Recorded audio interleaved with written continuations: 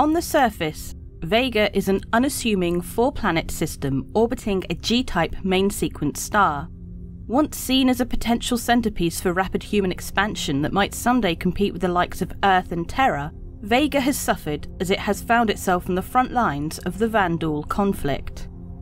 Discovered in 2402, the system was first settled 7 years later. 2 planets in the Green Zone, Aramis and Selene, were quickly terraformed.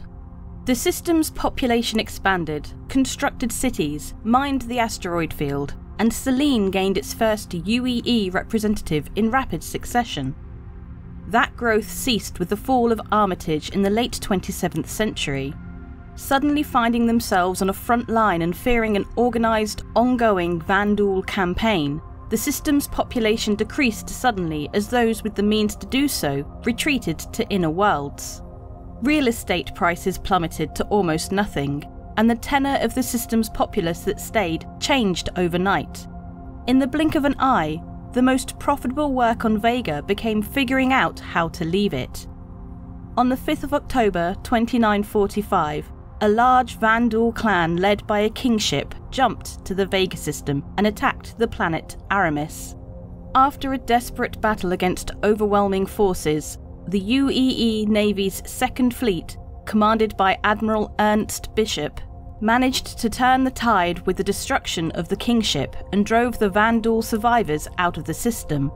The attack elevated concern about the Vanduul threat and led to a military action to reclaim human systems lost to the Vanduul.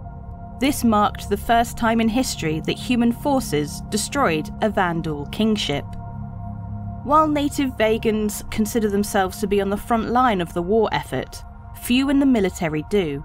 With the existing infrastructure and the connection directly to the homeworlds, an assignment to Vega feels nothing like being forward deployed elsewhere. Vega 1 is a dwarf planet located close to the system's star. No attempt at habitation has ever been made, and no interesting resources have ever been discovered. A single unmanned probe was all it took for geologists to discount the planet as a potential source of commerce or science.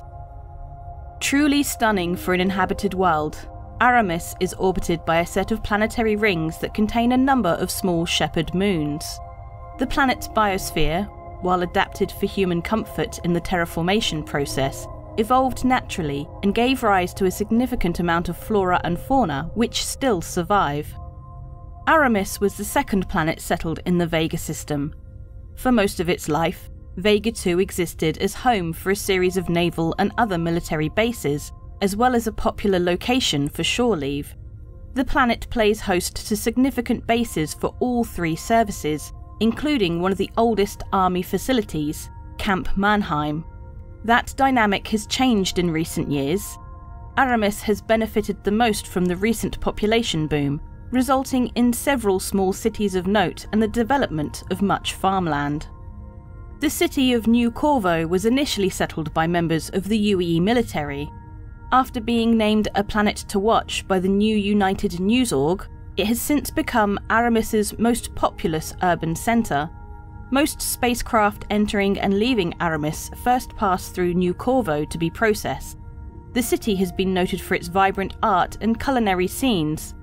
Though it was devastated in a 2945 Vanduul attack, New Corvo is on the path to recovery, and is currently experiencing a boom in population growth and in construction noted for its architectural experimentation.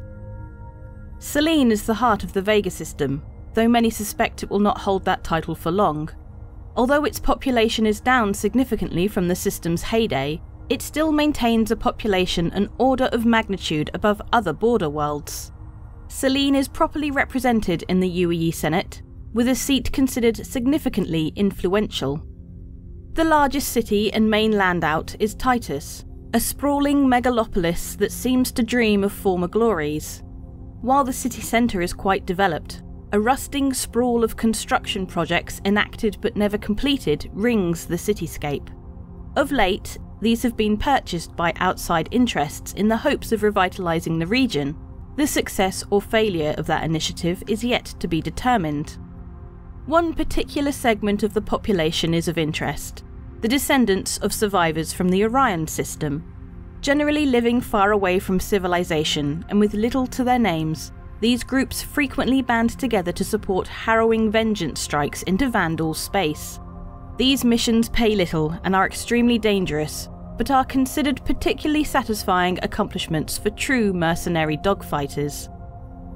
Beyond Selene lies the dense Vega Belt Alpha.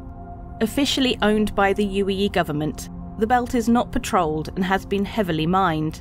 Independent contractors without mining claims of their own often frequent the region. While it lacks particularly valuable minerals, it is considered something of a training run for aspiring miners. The final world in the system, Vega 4, is a standard gas giant. A massive, dense, reddish-brown world, Vega 4 will never compete with the likes of Jupiter or Rita 5 for beauty. What it does provide is a reasonable stopover for those seeking to fuel larger spacecraft.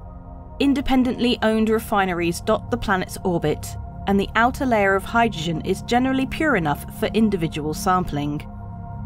Don't let the local attitude fool you. Vega is on the front line. Vanduul travelling parties have been known to transit the system, and travelling beyond Vega will place civilians in imminent danger of encountering raiders. I love NordVPN. I use NordVPN. I get money when you guys buy NordVPN. So use the links below, check out NordVPN, see if it's something that you actually want to get. nordvpn.com/BoredGamer. If you get it, I get money. Every month we have a ship giveaway, and for June we are giving away a Freelancer Miss, which is a fantastic little multi-crew missile boat. We're also bundling this with a Pulse, the little tiny bike with the big laser on it. You'll get lifetime insurance on both of those and a Star Citizen game package. So all you need to play Star Citizen, all you need to do to be in for a chance of winning that is comment on any of my videos made during June. Good luck to you. Also, if you want to further support the channel, please consider clicking the join button under my videos. It really does help. There's also Patreon on loads of affiliate links and stuff like that down below in the video description and in the comments, so check those out, and that helps the channel out too. Thank you so much for watching. Have a great June. Thank you for watching to the end, and don't forget to click all the things down below, or at least the things you want to click on.